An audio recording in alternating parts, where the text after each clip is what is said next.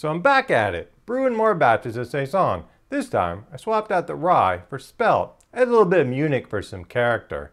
I brewed one batch with my go-to yeast strain, WLP 565. It's the Dupont Strain. And then I brewed a second batch using the same recipe, but this time I used Lallemand Farmhouse dry yeast. Well, let's get brewing.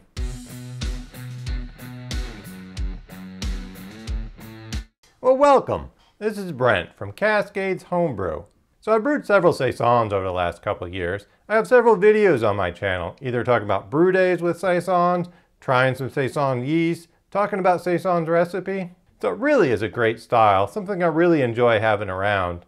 They're easy to brew, they're inexpensive, and they have a ton of flavor. So I've really enjoyed several of the Saison batches that I've brewed. I'm still making tweaks on the recipe, playing out with the different ingredients. I also want to try out more yeast, especially dry yeast. So I'd seen several references for people using Spelt in a Saison. I'd never tried Spelt before, so I thought I'd give it a try. Spelt is very closely related to wheat. Exactly how much difference there is between Spelt and wheat, well, I'm not quite sure about that. I like the farmhouse idea of a Saison, the idea that a farmer would use whatever grains he happened to have on hand. Spelt, it just kind of sounds a little bit more kind of unusual, maybe a little bit more of a farmhouse than just using wheat. So I brewed a batch of Saison back in 2021. I wasn't sure if I was going to put out another video just about brewing a Saison on the channel. But then shortly after my brew day, I noticed that my local shop had the Lallemand Farmhouse yeast in stock. So I haven't used that yeast, it's pretty new, and I've been on the lookout for a dry yeast for a Saison that'll give me that character that I like in some of the liquid yeasts. So Lallemand Farmhouse is what's called a non-diastatic yeast. Most Saison yeasts are diastatic. A diastatic yeast means it has enzymes in it that will break down starches into fermentable sugars. That's part of the reason why you get such low attenuation, such dry beers from a lot of Saison yeast. But there's also some potential risks with diastatic yeast. One, you got to make sure fermentation is complete, otherwise they may continue to break down starches and lead to overcarbonation. Another issue is potential contamination if you have a holdover from a diastatic yeast into a future batch. In best case, you just get an extra attenuation.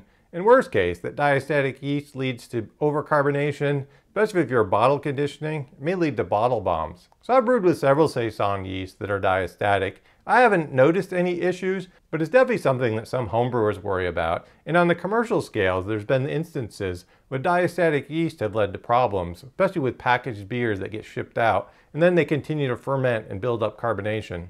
There's one or two other non-diastatic yeasts that I've heard of. I've not tried them. I think a lot of them are more available at the commercial level. So when Lallemand introduced Farmhouse as a non-diastatic Saison yeast, I was kind of interested in giving it a try. I'm on the lookout for a dry yeast. They'll give me the complexity of WLP 565, the Dupont Strain.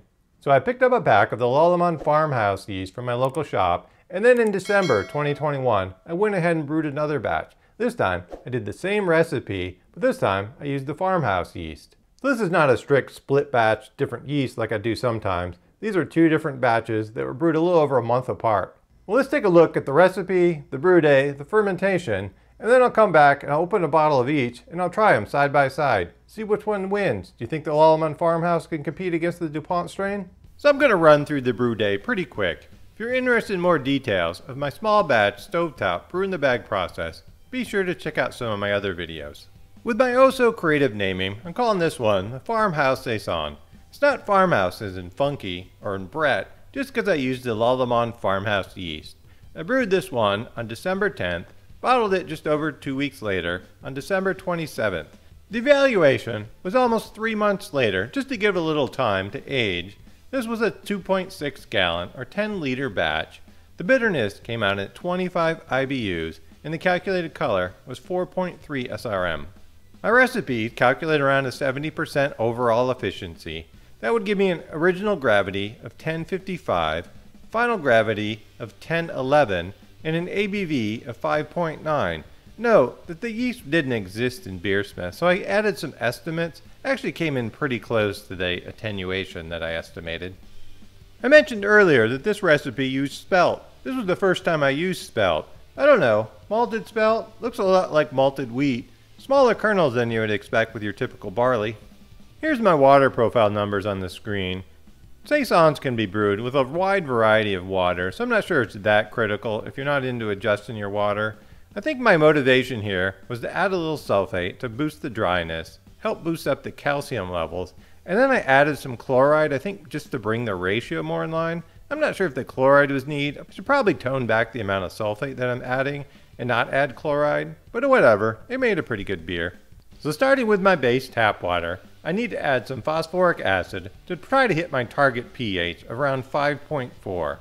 I need 4 grams of gypsum to add the calcium and sulfate. I add 1.5 grams of calcium chloride, and then I always add half of a Camden tablet, just to remove the chlorine and chloramine that's in my tap water. The grain bill was about 73% German Pilsner, about 18% of a malted Spelt, and then about 9% of Munich 1, just to add a little bit of color and some complexity to the grain bill. So I went with my standard 60-minute mash for this one. My target was 149 degrees Fahrenheit, around 65 degrees Celsius. So I needed about 3.9 gallons at 155 degrees Fahrenheit, or about 14.8 liters at 68 degrees Celsius to get my target mash temperature. I boiled the batch for 60 minutes. After the 60-minute mash is complete, it's time to remove the grain bag and let it drain. I give it a little while to let it drain and then give it a squeeze, try to extract as much of the sugars out of the grain bill as I can. The hops used were very similar to other Saisons that I brewed and also other Belgian beers that I brewed. So at 60 minutes, I had 1/3 of an ounce or 9 grams of Northern Brewer for a little bit of bitterness. And then at 10 minutes, I added a 3/4 ounce or 21 grams of Hersbrucker hops just for a little hop flavor. Also at the 10-minute mark, I added 1 gram of Irish moss and 1.1 gram of yeast nutrient. I used my immersion chiller and pump to get the wort down to pitching temperatures, first using tap water, then circulating ice water. I then transferred the wort into my sanitized 3-gallon Fermonster fermenter. So I targeted around 2.6 gallons into the fermenter. Looks like I got just a touch over 2.5 gallons this batch. Then I went ahead and pitched my 1 pack of Lallemand Farmhouse yeast. I just direct sprinkled it on top of the wort. So I grabbed an original gravity reading of 1053. That was just 2 points under my target of 1055. I moved the fermenter into my chamber, which I held at 68 degrees Fahrenheit or 20 degrees Celsius. I was gone for a couple days, so I left it there for the first 2 days, and then I let it free rise up to 76 degrees Fahrenheit, or just over 24 degrees Celsius, and it reached that temperature around day 4. I held it there at that temperature until time to package, so it was on day 17 that I got around to bottling this batch. So looking at the fermentation on this one, when I checked on the batch on day 2, there were strong signs of fermentation. By day 5, you can definitely see that signs of fermentation are slowing down. I don't typically do many mid-fermentation gravity readings. It'd be kind of cool to have a tilt to be able to look onto these, but I think visually I can see that I'm pretty close to final gravity. It just needs a little bit of time to finish up and to clarify. So on day 17, it was time to bottle. So packaging for me is usually a combination of 1, is the beer ready to be packaged, and then 2, does it fit into my schedule? I usually figure a little bit more time in the fermenter is always a good thing. You can see the beer has started to drop clear. It's quite attractive looking. So at some point, I might put out a video on different bottling techniques. I usually fill directly from the fermenter, adding a measured amount of table sugar to each bottle. I use enough sugar to target 3 volumes of carbonation. This gives me a crisp carbonation bite without worry about gushers when I open a bottle. The initial gravity reading sample tends to clear out small amounts of yeast or trub that have settled around the spigot. I then fill up each bottle using a bottling wand. Today I'm filling a mix of bottle sizes. Each bottle gets capped after it's filled and then set aside while I fill and cap the next ones. Looking at the actual stats for the Farmhouse Saison batch, I measured an overall efficiency of 64%. This was a little under my target just because I was both low a little bit on volume and on original gravity. So my original gravity I measured was 1053. I got 80% attenuation, gave me a final gravity of 1010 and a 5.7% ABV. Even though I missed my original overall efficiency by several points, I still ended up with pretty much the same beer. If I look at the actual stats of the WLP 565 batch versus the Lallemand Farmhouse batch, the WLP 565 batch had a couple extra gravity points at 1055. You see a bigger difference in attenuation, the 85% versus 80%. So the WLP 565 batch got down to 1008 with a 6.2% ABV. So here they are. I got a bottle of each. The one in this hand is the one that was brewed with WLP 565, the Dupont Strain. The other one was brewed with the Lallemand Farmhouse yeast. So these beers have been in the bottle for 3 and 4 months. I've generally found that with WLP 565, the beers get a little bit better after they've been in the bottle for a couple months. So I wanted to give both of these a good chance to make sure they're showing their true character. So first, I'm going to go ahead and crack open the Lallemand Farmhouse yeast batch, and then I'll open the WLP 565 batch.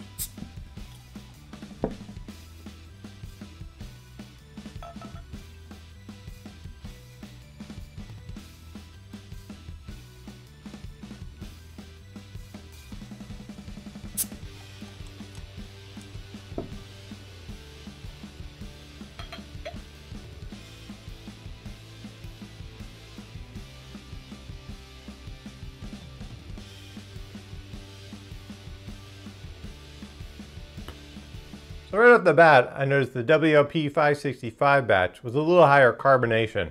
Could that be because of the diastatic yeast converting sugars and then fermenting more in the bottle? I don't know. It could just be a side effect of that particular bottle. I think in general I've noticed that they're a little higher carbonated. I've been trying to shoot for about 3 volumes to help boost them up. I find if I go above that, I tend to get a little bit more gushers coming on the bottle. So if we go for appearance, they're both a very pretty color.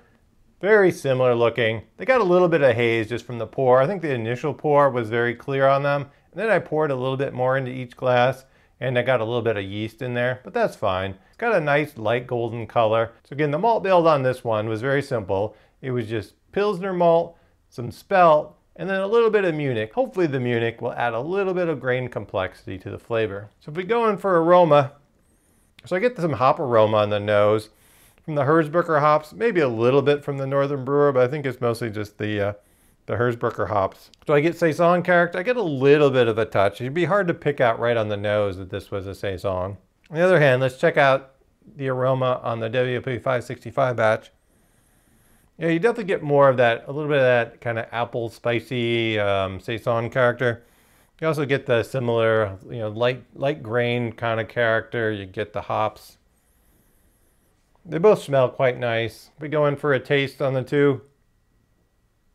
A very nice, easy drinking beer. So this is clearly not the very first one of these that I've drank since they've been in the bottle for several months. I always felt that maybe they were a little bit sweet. I think maybe both of them. We'll see if the WLP 565, I think the last time I had it, maybe it's a little less sweet. So versus the prior recipe, so the biggest change in the recipe was swapping out the rye and adding in the Spelt. So overall, I'd say it's a really nice beer. It's got just a touch of kind of some grain character to it. I think from the Pilsner sweetness, a little bit of that Munich malt, you get just a touch of kind of a light kind of bread crust kind of character that I think is really nice. The Hersbrucker hops, I get just a touch of some hoppiness to it. What about the Saison from the yeast character? My initial impressions are that if you drank this, I think people would say, yeah, that's a Saison. Is it a really complex Saison? I'm not quite sure it's quite there yet. Let's go ahead and take a taste of the WLP 565 and see how it compares. So WLP 565 batch doesn't has that really nice kind of rocky head character to it. I'm not sure, maybe some of that is from the Spelt. I think the carbonation clearly helps a bit too. So the aroma on this one definitely has more of that. I'm not sure, I guess I would call it pepper, a little bit of kind of a spicy. I don't like some Saisons that are really appley. And I don't get that from the WLP 565. So as far as the flavor, again, a lot of the same base recipe. So I get just that little kind of touch of that bread crust kind of grain complexity. There's a little bit, I think a little bit more sweetness from the Spelt than I get from the rye version. So I think I might want to tone down the sweetness a little bit, maybe use some sugar just to dry it out a little bit. The WLP 565 definitely has more of that Saison kind of complex character that I really like in a Saison. It's just a really nice kind of character that sort of changes as it sits on your tongue for a minute, and after you swallow, you still get that feeling. If you go side by side with the Farmhouse, they're not crazy different in character and flavor. So I think there's just kind of that lingering kind of complexity of the 565 that I do not get in the Farmhouse. So what are my overall thoughts on the Farmhouse yeast, the Lallemand Farmhouse dry yeast? Well, for a dry yeast, I think it's making a pretty good Saison. One, so it'd be interesting to do a head-to-head against this in Belle Saison. I thought the Belle Saison was just a little bit kind of plain when I did that last one. So in a head-to-head, it'd be kind of interesting to see between Belle and Farmhouse Saison, which one made the best Saison? What one had that character that I really look for? What one the complexity that I like? But as far as an easy-to-use Saison dry yeast, I thought they'd make it a really nice beer. So I do feel like this one has a little bit more sweetness than I want in a Saison. So part of that is me just knowing the attenuation, thinking it might be sweet, but I do think it is a little bit more sweet than I would like. So I mentioned before, one way to combat that is to mix in a little bit of sugar in the grain bill. Remove some of the Pilsner, add some sugar. That'll help dry it out. I didn't do that before in my Saison recipe because I felt like they were nice and dry. So for this particular yeast, you may want to tweak the recipe just to account for the attenuation factor of the yeast. The other thing that'd be interesting with the yeast would be try it at different temperatures. I kind of did this one about in the middle of the range, kind of those mid 70 degrees. So you could potentially push it up maybe over 80 degrees Fahrenheit. You could also try down the lower temperature range. Sometimes different yeast will push out different characters in a different temperature range, depending on what you like. That would be something interesting to try. Just some different fermentation temperatures. See what kind of character I could get out of this yeast. So I picked up another pack of Farmhouse. I liked it enough that I think I'm going to give it another try. Fermentus, I know, makes a couple Saison yeast that I haven't tried. So those are on my list. But if you like any of the ideas in this video, say me making Belgian beers, making more Saisons, me doing small batch brew in the bag, me trying out different yeasts, trying variables, experimental stuff, well, make sure you subscribe to the channel. That way you'll get notified of future content like this. And also, make sure you check out the videos that I already have on my channel. And I hope the information I talked about today will help you build some great beer. Cheers!